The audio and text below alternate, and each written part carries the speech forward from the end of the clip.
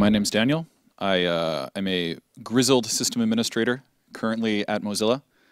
And I'm North American, which makes me a little different, I think, from the rest of the panel. So there you go. Hi, my name is Fabrice Bernhard. So I'm the CTO and co-founder of Theodo. And I also happen to have, by chance, participated to the founding of the Paris DevOps meetup in 2010. Hi, I'm Fabrice. I'm a software engineer at Numergy, and I work on the orchestration and the deployment of OpenStack services for Numergy. Hi, I'm Julien. I also work at Numergy with Pierre. I'm an OpenStack developer. I work with OpenStack, of course, with Docker, and we try to bring DevOps in Numergy. Okay, second question for all of you. Can you tell us in a few sentences what brought you to DevOps? Why you decided that you should be on a DevOps panel? Actually, I decided that, but why I decided that? What brought you to the world of DevOps? What motivated you to get there, and what do you think is important in that? Are we just going to go in order each time, or want to switch it up? No. Let's start with you. All right. What brought me to DevOps, I would say, was primarily frustration, irritation. I don't want to sugarcoat it. Being a system administrator, especially in large organizations, is a lot like banging your head against the wall for 8 hours a day. And I wanted to stop doing that. And there's a better way. There's a way that involves communication. There's a way that involves teams working together. There's a way that involves agility. There's a way that involves automation. There's a way that involves sharing of data, of information, and it's just a way better way to work. It's a way better way to be involved in any sort of a technology environment, and that's what brought me to DevOps. I'd say two things. So the first interesting thing about me is that I actually started by co-founding a startup called unnomatch.com. So it's the websites for finding bars and restaurants to watch sports games in them, like bars and restaurants. So Normation.com still exists. I encourage you to visit it. And of course, as the CTO of such a startup, I did everything from dev to ops. Ops was a thing I didn't know so much about, but I had kind of to handle anyway. And then when I co-founded Theodo, which is an agile web development shop, I saw how people that didn't have this operations experience at all were acting really differently and in ways that weren't that were really non-beneficial to their code written. So this is how, and since at the same time I was really interested into agility and we adopted Scrum really quickly, I thought, wow, we need to find who and where are the people that are thinking about agility, but not just on the development process, but to the production. And that's how DevOps came to me one day, and of course it was like love at first sight. A few years ago, I was in a company that was using agile methodology, and the problem behind that is that we didn't have infrastructure as code. We used to manually deploy, provision, everything. And we had a big problem with that because agile methodology forces us to have a very fast sprint. We needed to deploy very fast, and it wasn't compatible with this methodology. So it was really frustrating to work with that, like that. So now I started to automate things. It's more compliant with our agile methodology nowadays. So I think I will repeat what you say, but I'm originally a developer and I like to do everything. So that's the main reason I did DevOps, but I worked in large organizations, and like the presentation we had before, it was really frustrating to wait months to have a server, problems to deploy into production, and that's why I think infrastructure as code is really the main thing that made me do DevOps. I want to code my infrastructure, to code my deployment. I want to have everything as code. So that's why when I started at Numergy, we worked on the CI/CD tools, and deployment tools, orchestration, and everything to bring all the operational side to the developers. Thank you. So after this introduction, are there any questions already from the public?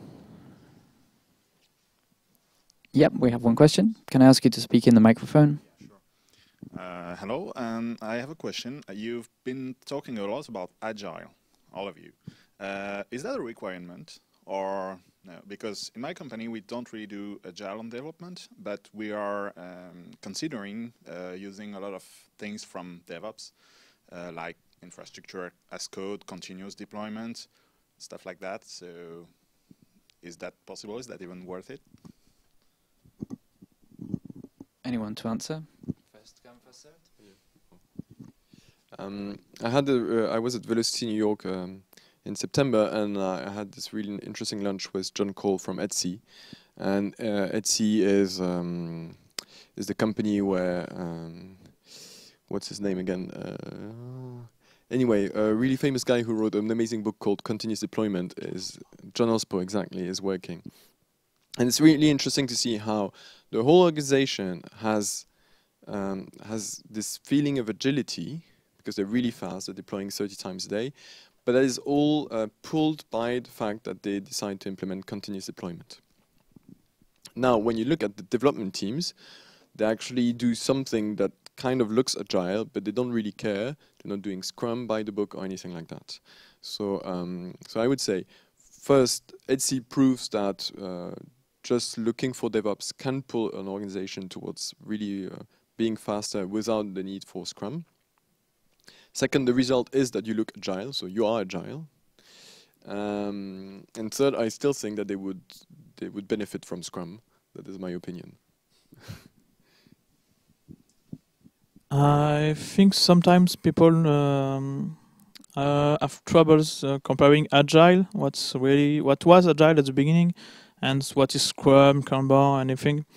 And I think if you are doing infrastructure as code, if you are doing DevOps, you are an agile company without having to do any Scrum, any methodologies on top of it. You can, of course, it will improve development, but it's not the same thing to be DevOps and to be agile. Even if you can say you are agile, but without any defined methodologies.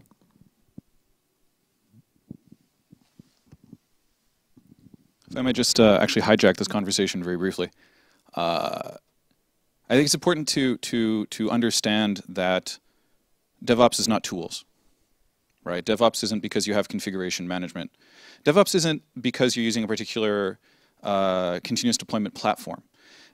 The idea behind DevOps is cultural. This gets harped on quite a bit if you come to the DevOps meetups or if you come to, if you read any of the literature on the topic. The idea is that culture manifests as process, and then process manifests or executes as tools. Coming at it from the other way around is a mistake. You can't implement OpenStack and then be, oh, we're DevOps now. It's not how it works. And you can't come into it halfway and be, we're an agile team, or we have a Kanban board now, so now we're DevOps. That's jumping in the middle. It really has to start at a much higher level. It has to start with the idea that everybody can work together, and we can start with the idea that management, whatever that means, has a full buy-in on everything that's going to happen afterwards. And I know that sounds sort of hard to like, what's going to happen afterwards? How do I do that? Well, these are things we can explore, themes we can explore, right? But at the end of the day, when you're trying to learn about DevOps, you're trying to analyze what DevOps is, it's important to start at the beginning. It's cultural, and that breeds process, and that results in tools. It's top down. Thank you, Dan, for that clarification. So a question that comes up a lot in the DevOps world and DevOps panels like this one is, what actually is DevOps? This is what we're talking about now.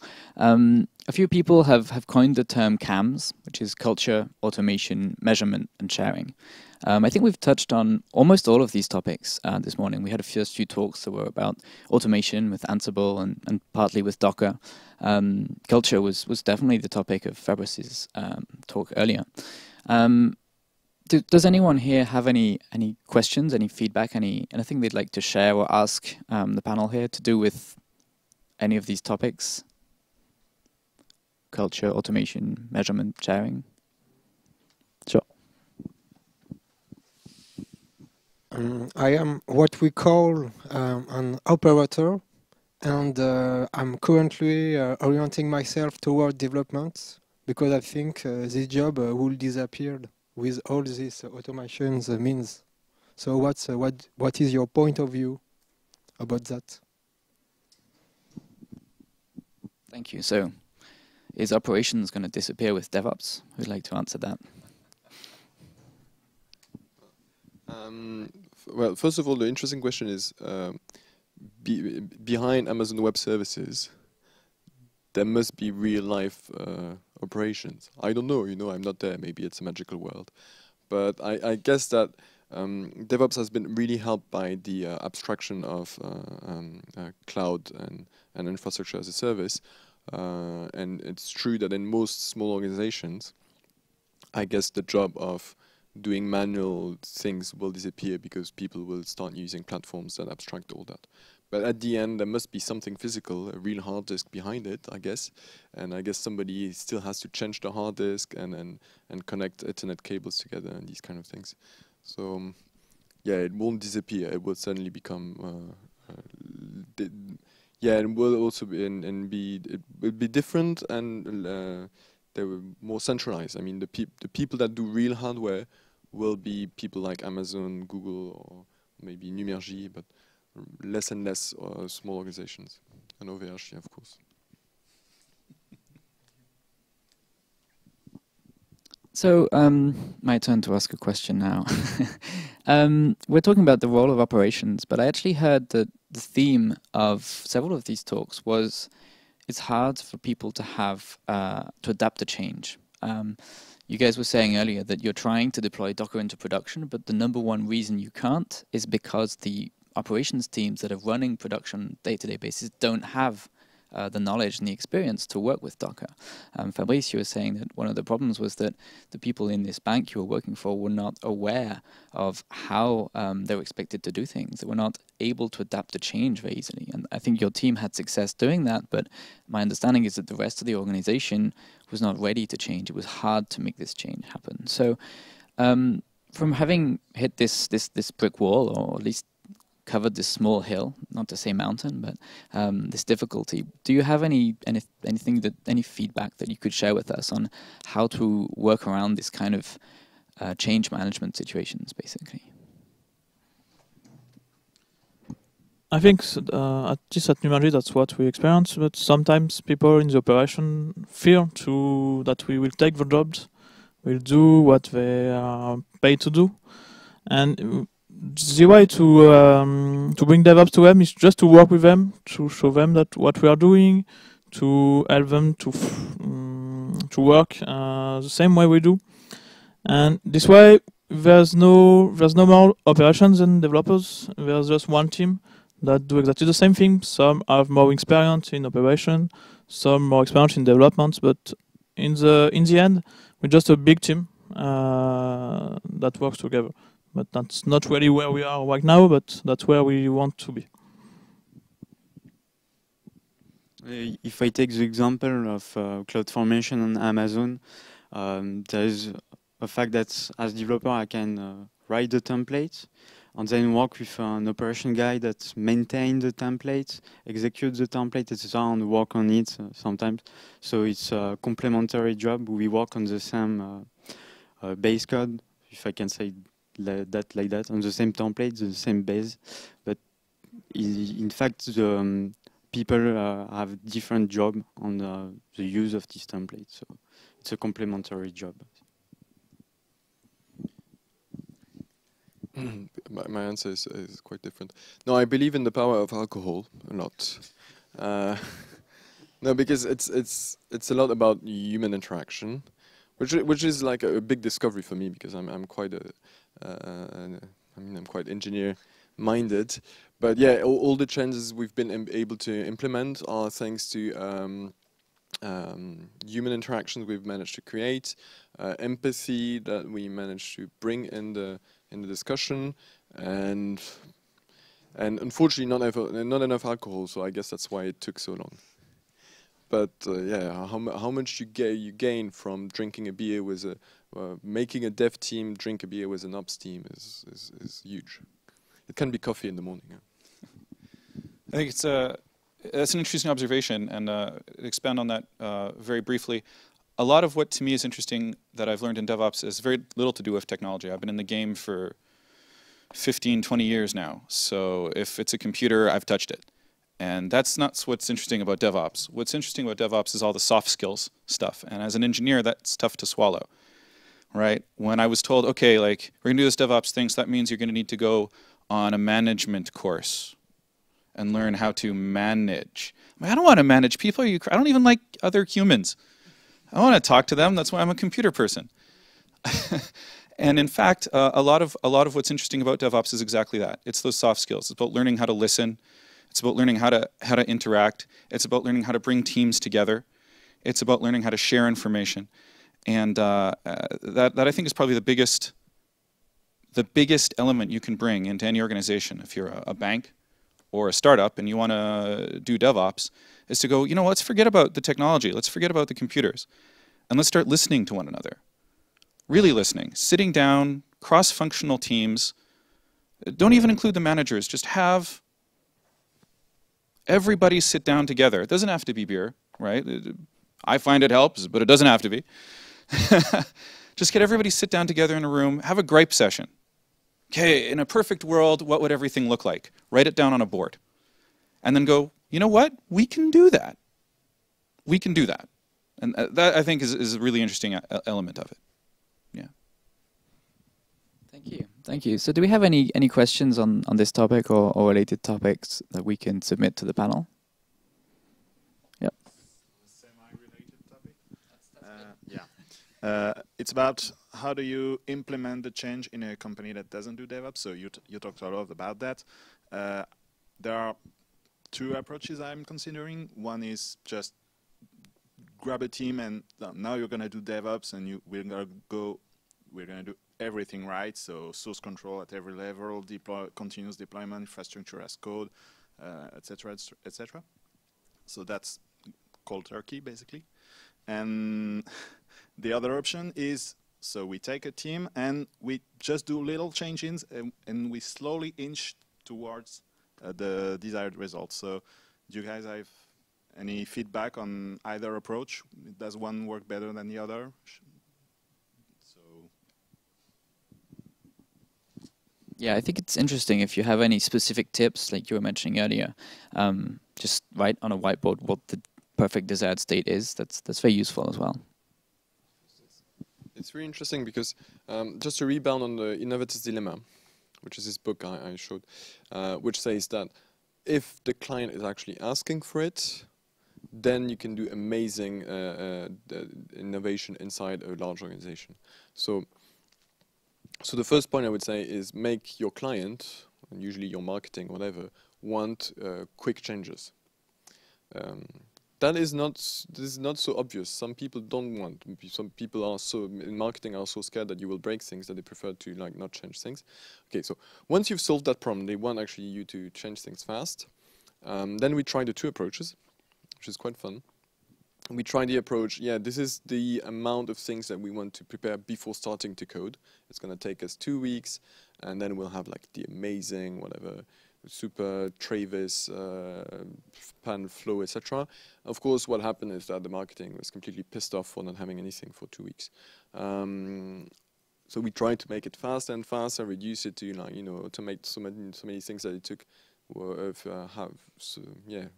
something more like 1 day or 2 days.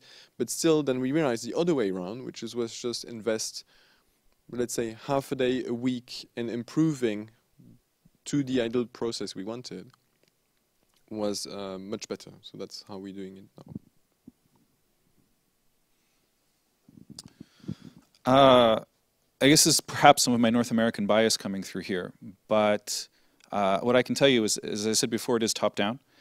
And if you can't get your management on board, and there's a million ways to do that, if you can't get your management on board, the solution is to quit and find a new job. You know, at the end of the day. You can't be a small cog in the machine who wants to do this and then be a rogue agent and do it on your own. Well, you could, that'll get you fired, and then you'll go find a new job. So yeah, I would say secret number one is getting buy-in at a high level. It may be worth exploring ways to do that. But that's secret number one. Yeah. Thank you. Any further questions related to this topic, or possibly on Fabrice's talk earlier about a real world case in a big bank? Okay, no questions for now. I have a few questions for you. So I actually almost got in trouble organizing this DevOps panel here today, because this, as you may or may not know, is the code part of the Open World Forum. So I had a bit of a debate with the organizers, and they said, well, code track should be about code. We should be looking at lines of code. I said, okay, well, why do we have a DevOps track then? Because DevOps is about not looking at lines of code. So I'm kind of confused. And we got in a small debate, which I think was a constructive debate. And I think it worked because we're here, right? And we're talking about culture, we're talking about sharing, we're talking about driving change. And a little bit about code as well, because code is part of that as well.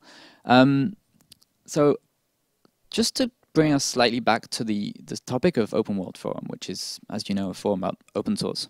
I'd like to ask the panel here if you can see and draw any relations, any parallels between the world of open source and converting or adopting open source, and the world of DevOps and converting and adopting DevOps. I don't mean necessarily as an individual, maybe as an organization. We all know that open source isn't just about writing a few lines of code and putting it on GitHub. That is technically open source, but it is not a free software project by any means. DevOps is the same, like we said earlier, just using Puppet on your production systems does not mean you are suddenly DevOps. Any thoughts on this? I think it all comes back to the quick change that we were talking about. In we had open source project. When you submit something, you always have a quick feedback. Maybe not a quick bug fix for what you expect, for the bug you reported, but you always have quick feedback. Versions are released really often, usually. And that's the way we want DevOps to be. It's about bringing quick changes to our organization. We have tools behind it, but we want to get faster and faster in the marketing place. And I think that's where you can bring open source and DevOps comparison about culture. So a facilitator. Yeah. Any other reactions? I feel like I'm hogging the mic here. I apologize. So I work for a small open source company, Mozilla. You may have heard of us. We've got a little software project called Firefox. You should check it out. It's actually not bad. And it's actually surprising. I came on with them a couple of years back how monolithic Mozilla was, and in some cases remains on the inside. Very siloed, the operations do this, and the printer people do this, and the database people do this, and never the twain shall meet. And this was affecting also how we represented ourselves in our own community, is that we had very independent teams. Now, I don't mean independent in the good way. I mean literally no support, had nothing to do with the rest of the company, had no contact with other members of the community. And we're effectively open source contributors, which we were relying on as part of our larger goal, that were heavily siloed. And they weren't even in our own company. This is crazy. So one of the things that a number of us internally did was we went, well, how can we take DevOps, this idea of breaking down silos, this idea of communication, and so on and so forth, and bring that to our community. And one of the ways that we did that was very simple. Let's get our various community members together and talk about what the different projects are. Are there synchronicities? Is there overlap? And then we go, what do you need to do what you want to do better? It's a very open-ended question, right? So I'm going to pretend I'm the manager, and instead of managers telling you what to do, that's crazy. I want you to tell me what to do. What can I do to get the heck out of your way and let you do your job, right? And so we treated the community like this. Instead of going, this is what you get, and you have to do it, and we need these deliverables, we go, hold on, let's reverse that. What's interesting to you? What do you want to work on? Let's find a way to achieve mutual goals. And then, as I said, culture, breeds process, right? The process there becomes, how can we help our community, our open source community, to do a better job? What do they need? And then that breeds the tools. We help them set them up with virtual machines, sponsor hardware for people in economically disadvantaged areas, tool chains, internet access, all these sorts of infrastructural things that we can supply that allow them to focus on their core competency, which is churning out code. So I think that's a not bad direct parallel, frankly, between applying that sort of DevOps idea to the open source community. Sound not bad? Is that okay? Does that work out? Yeah? All right. Yeah, that's very interesting. I'm hoping that we can see maybe a new breed of literature and maybe a talk on DevOps for open source projects. We talk a lot about DevOps for enterprises, but what about DevOps for open source projects? Any thoughts on that from the public here? You have one. About DevOps and open source, I think one good example is how OpenStack works. For instance, everything on OpenStack is infrastructure as code. When you contribute something for the CI tool of OpenStack, you contribute code. You are registered as an active technical contributor. And everything is open source. The infrastructure are open source. The deployment process is open source. And they really bring DevOps, development, and open source together. So I invite you to have a look at it, and you will see you can change the production environment of OpenStack if you want, if it's accepted. Yeah, it's really interesting because the OpenStack is a DevOps project.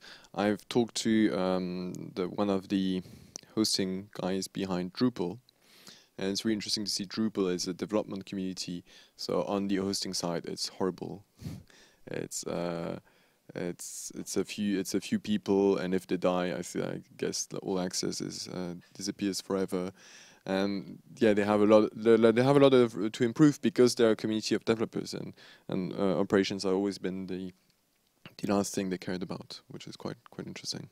But there's also the problem of, since at some point you need to segregate production from the whole community, how do you do that in a more open way? I think it's not such an easy question. There's a word that's come up a few times in this discussion, and it came up many times at the DevOps Days 5th year anniversary event in Ghent, Belgium, earlier this week, which is empathy. Some people actually went so far as to say that DevOps is empathy. That is the definition thereof. Obviously, there's many parts in DevOps, but I think what we're saying here is very interesting, and you're saying we should empathize, we should put ourselves in the position of those people who are working on my open source project. What do you want?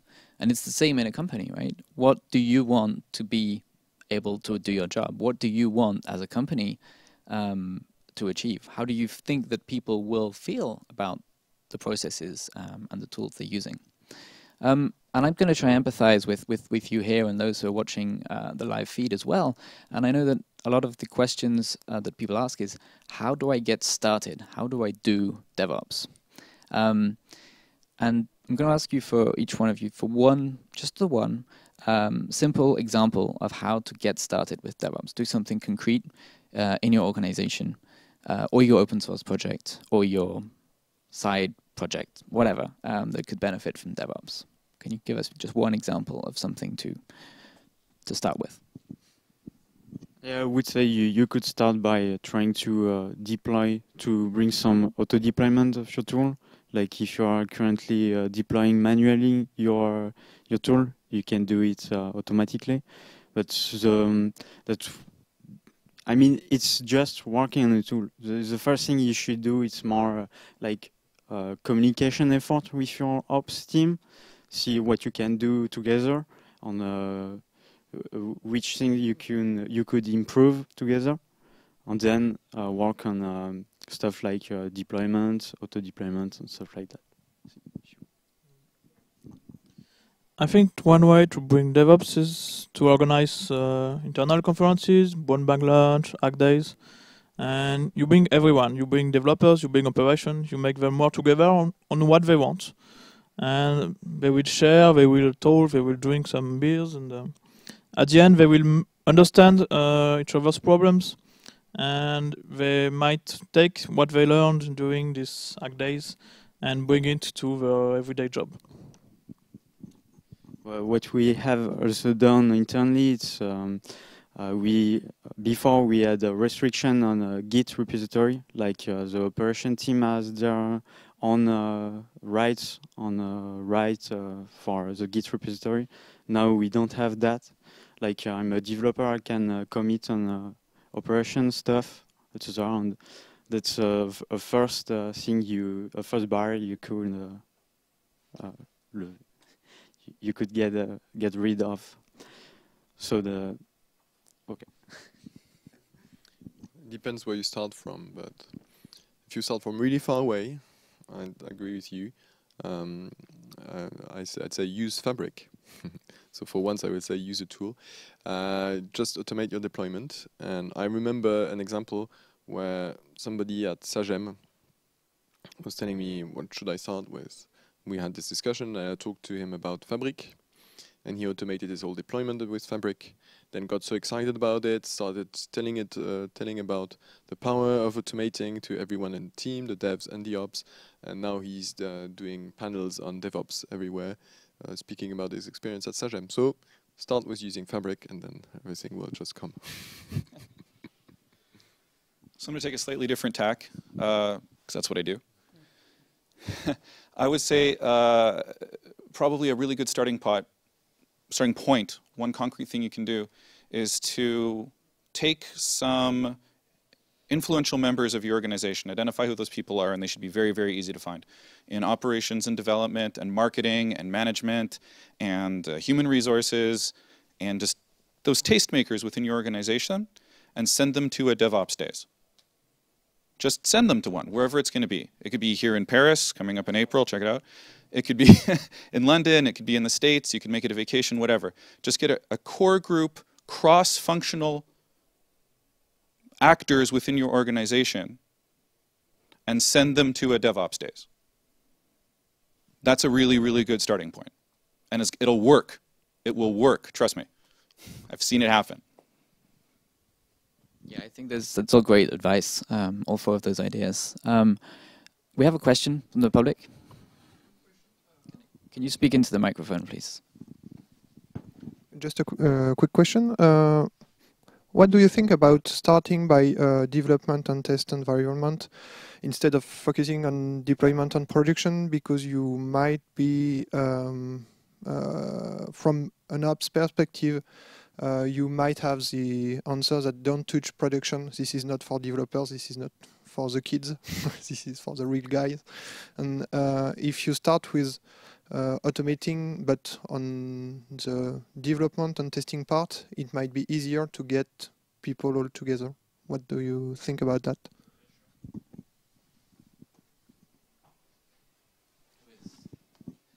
Yeah, it's also a very good starting point, and you could work on your workflow for your CI/CD stuff, and then work on the deployment, and automate the deployment of your stuff. Do you have something to add? I think we did not mention testing, development, because for us it's a requisite. If you develop, you test. So we don't mention this, but yes, you sure should do that. I will be more negative about this because I've seen so many head of tech teams buy consulting for automating the testing part. It does improve lots of things because it is indeed something really important, but it doesn't really bring visible value as much as making the flow faster would. So I think it doesn't help evangelize DevOps in the whole organization. It just makes the developer team a little happier, which is already good, but not enough in my opinion. Thank you. Any more questions? We have one, yes. I have a question about incident management. Because let's imagine, so you have the developers always agree with DevOps. You know, it's great for them. They push into production faster. It's great. The problem I foresee is when something breaks in the middle of the night, the sysadmin has to wake up. He fixes the problem, and then it just wants to go back to bed. So you often end up with a problem that's fixed on the production server, and there's no communication back to the development team. So how do you handle that? Keeping in mind that it has to be, the sysadmin will not want to bother with a very big process of merging back the change into the repository and doing all the tests and stuff before pushing the fix into production. I want to fix this now and go back to bed. So how do you handle this problem? So anyone on incidents, production, process? Actually, when you are using infrastructure tools such as Ansible or others, they will converge. So when for the diagnostics part, of course you will connect to the instances, look what's wrong, fix it, but you will always have to fix it on the code, because the next time you will run with deployment, it will go back to the last version that was not impacted by the manual operation. You say devs love DevOps. It depends what kind of DevOps you do. If you take the Amazon version, Werner Vogel, the CTO of Amazon, actually came to Paris and made a talk. It was really interesting. So the Amazon version, they're not a really nice company. It's basically everybody is woken up in the night. Everybody is DevOps, and therefore there's no dev who loves it and ops who hates it. That's, I mean, an extreme version, but at least it works, and that's how they get these amazing numbers in terms of deployment frequencies. And yeah, more generally, well, it's an interesting question. What I would say is, yes, the dev team should be at a second level responsible for handling faults, and I would say as a transition measure, because if you take an existing team of devs who are not who don't have a contract that say they have to wake up in the night, at least make them on call during the day. And as part of this on call during the day, in the morning, check what happened during the night and do some postmortems with the poor ops guy who got woken up. I can tell you from experience that the moment that you hand the pager to a developer and the developer gets woken up at 3 in the morning, that problem will be solved the next day. And the ops won't get woken up anymore. So I'm having a lot of sharing here, which is good. A lot of sharing. Share your code, share your deployment methods using automation, share your pager, share your problems, share your you were just talking about sharing the problems. Sorry, I completely forgotten what you said. Yeah, sharing the analysis of incidents with postmortem. Share the understanding. Make sure that everyone is understanding the problems, understanding the challenges, which I think is great. We have time for one last question. If anyone has a question. Yes? Yeah, so my question was just going to complement the one there and maybe go to another topic, looking for the advices from the panelists. So when you do DevOps, you are trying to do continuous delivery, and maybe one way to solve the incident, because when you do continuous delivery, you also try to have, you treat everything as code, so the infrastructure and everything, all deployment procedures even. So you try to actually solve the incident not by having a sysadmin fixing the machine, but instead fixing the code that will then deploy and fix it afterwards, so they can capitalize on that. So my question was more on the, there is something, so I work for HP, and what we do, I'm very lucky to be in a very DevOpsy project, and what we do is that we also adopted something that is called ChatOps, and the idea of ChatOps is, and I don't know if it was talked about during this thing, but the idea of ChatOps, very simply put, is that it's a common conversation between all of the actors, so developers, operations, you know, all of the actors that you're trying to bridge together, and you augment that conversation, so it's a chat system, with a bot that does things. So for example, you can ask the bot to do deployment, to restart systems, to change the routing of your infrastructure. So you actually don't do things directly on the machine, like a sysadmin would do, but you do that by asking the bot, and then everybody knows what's happening in production, because it's been public, it's archived on the chat, and the bot is doing it instead of people. which make it super fun. So my question for you would be, do you think that chat-ops is, have you encountered chat-ops? Do you practice chat-ops? And we do, and we think it's awesome, very nice. But I'm wondering if this is something that is growing in the area. Any reactions to chat-ops? Sure. Do you guys chat-ops? No? So no. Yeah, we've been doing chat-ops a little, I don't want to sound hipster about it, but we've been doing chat-ops since before it had a name.